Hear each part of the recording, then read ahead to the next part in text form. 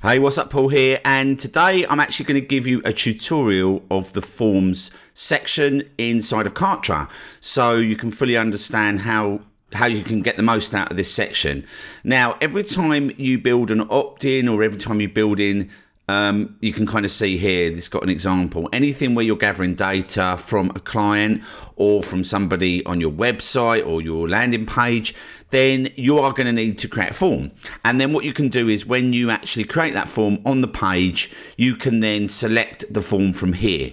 So I'm actually going to I've shown that on the pages section how you actually do that, but you can actually see here that when you go and create a page, and actually if you want to import a form or anything, then when you actually go to edit it and connect it, you have to select one of these forms.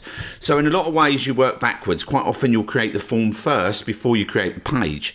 So if you know you're needing to have an opt-in, then you would come here first.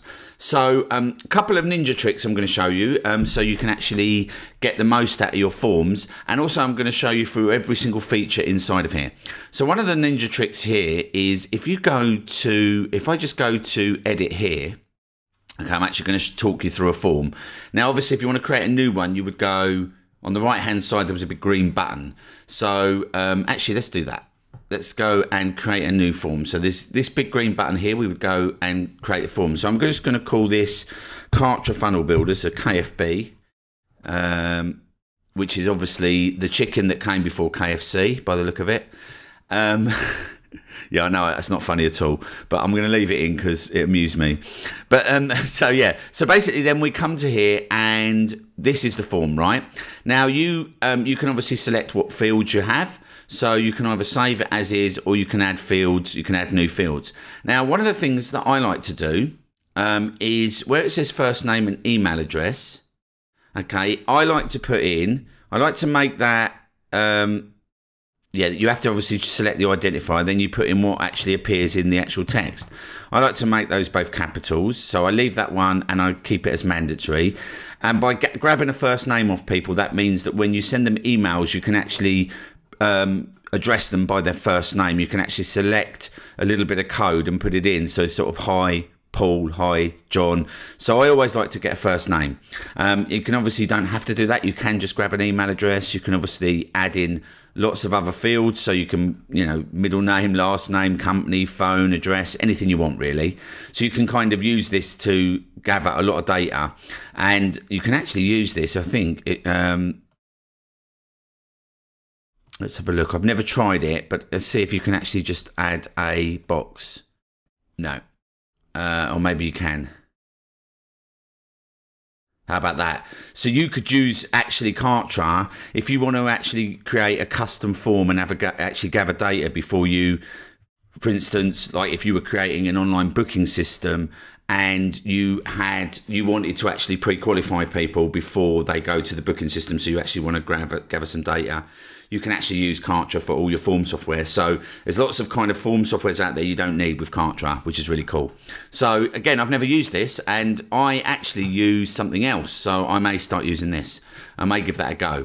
So, but obviously initially what I normally do is I'll grab first name and email address. Now the ninja trick I'm going to show you here is where it says identifier.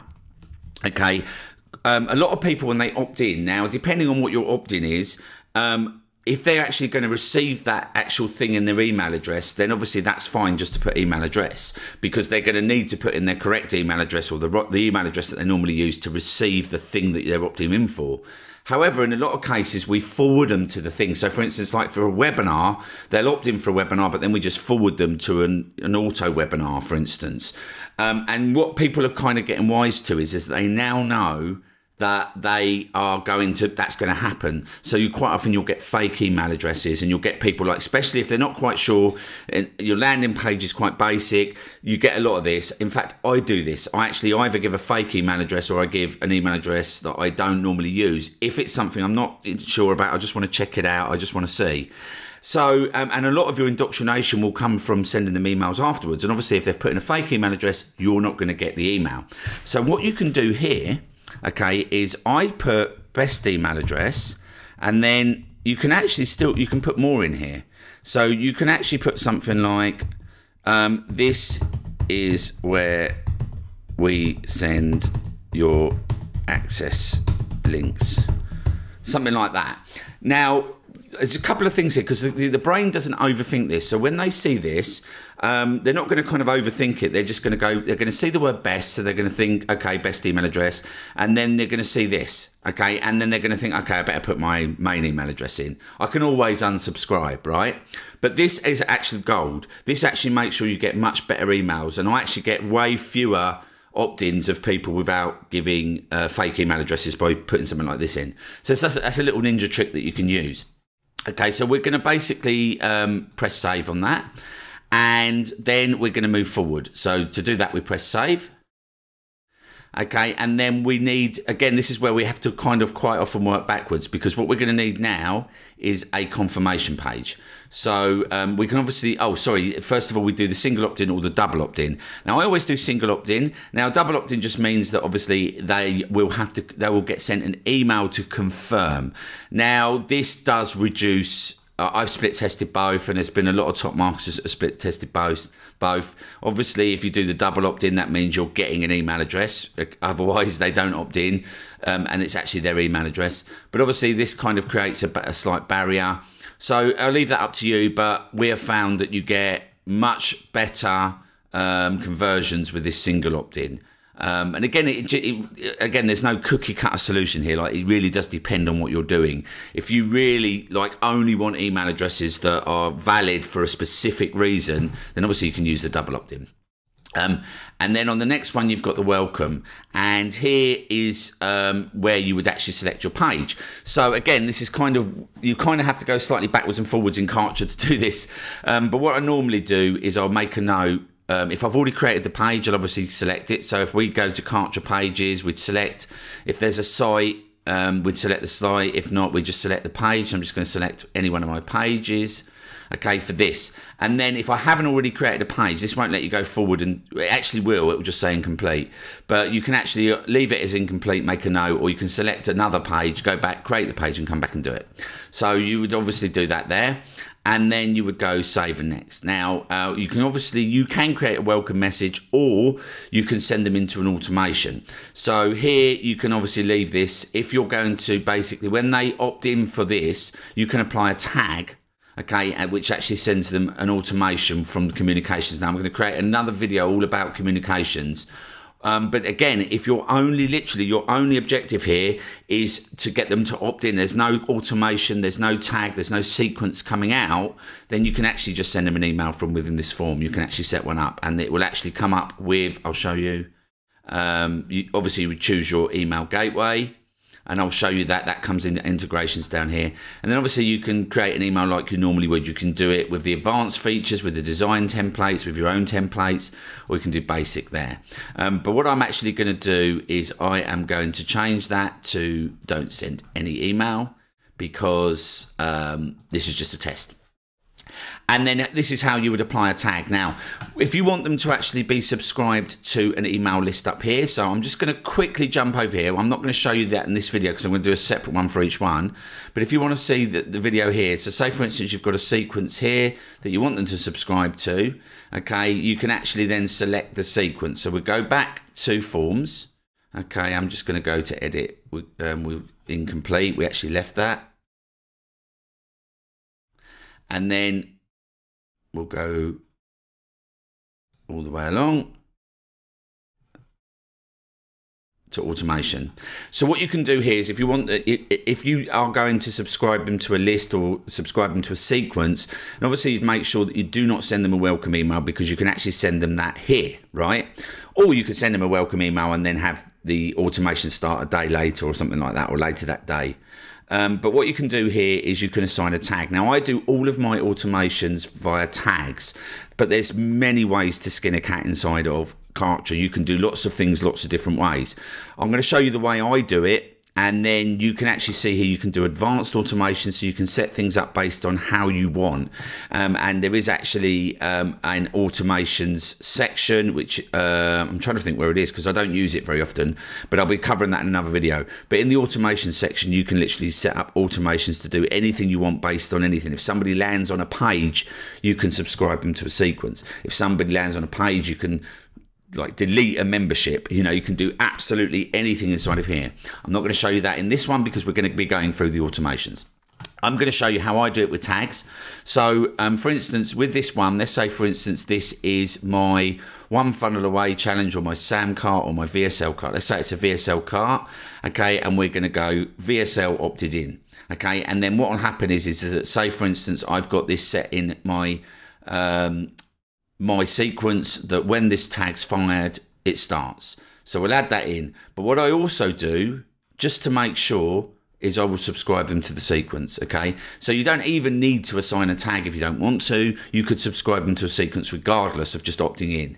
But I obviously like to know what people are up to, so I give them a tag, and I also subscribe them to the sequence.